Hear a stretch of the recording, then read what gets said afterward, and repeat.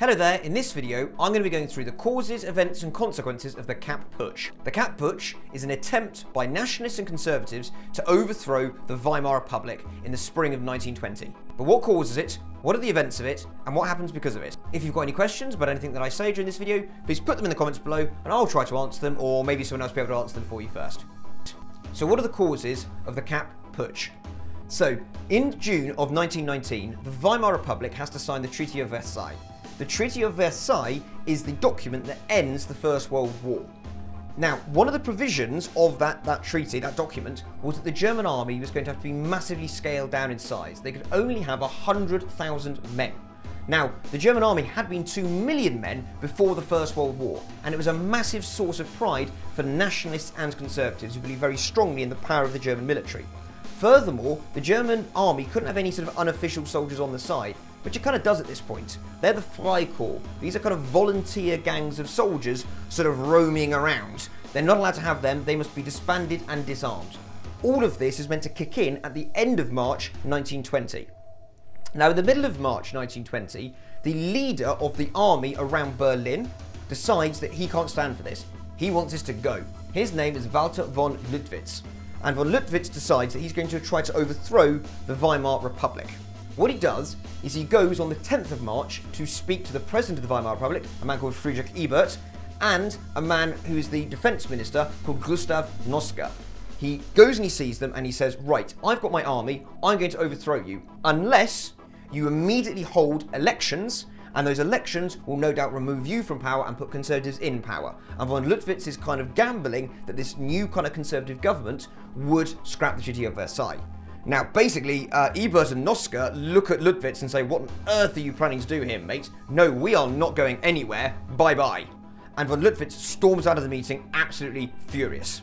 So what are the events of the Kapp Putsch?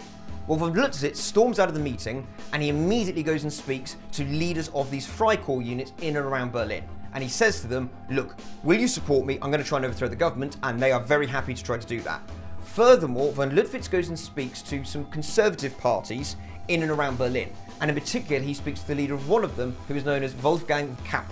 And Kapp is the name that the putsch is given. He's the guy who gets the putsch named after him. Now, what he does is von Lüttwitz orders his soldiers to attack Berlin and march on it and seize the city. And that's exactly what they do on the 12th of March. They move in.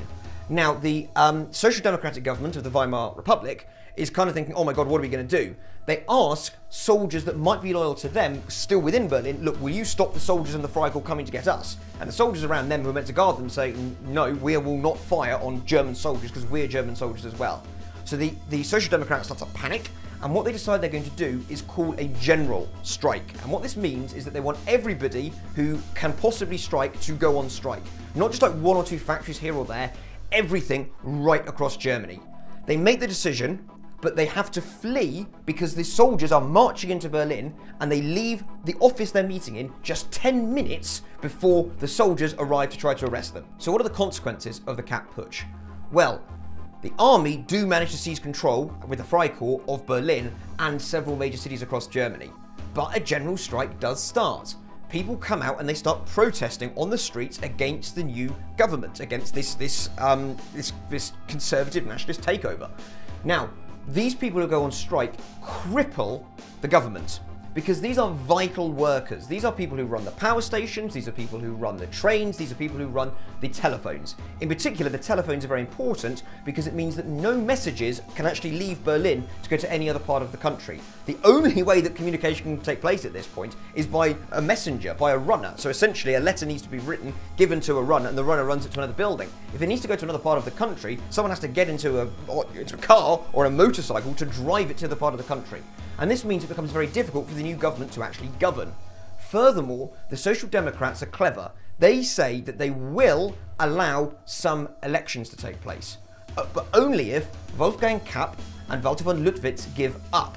Now, the conservative parties who've kind of been brought into this putsch are actually quite happy with that deal. It's a very clever play from the Social Democrats because it kind of splits the putschists. Some want to try to control and carry on, with it, basically build a dictatorship.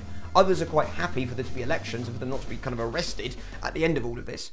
So they abandon, the parties, the politicians, abandon Wolfgang Kapp and Walter von Lüttwitz, realising that they're unable to govern the country or are losing support from their own supporters, from the putschists.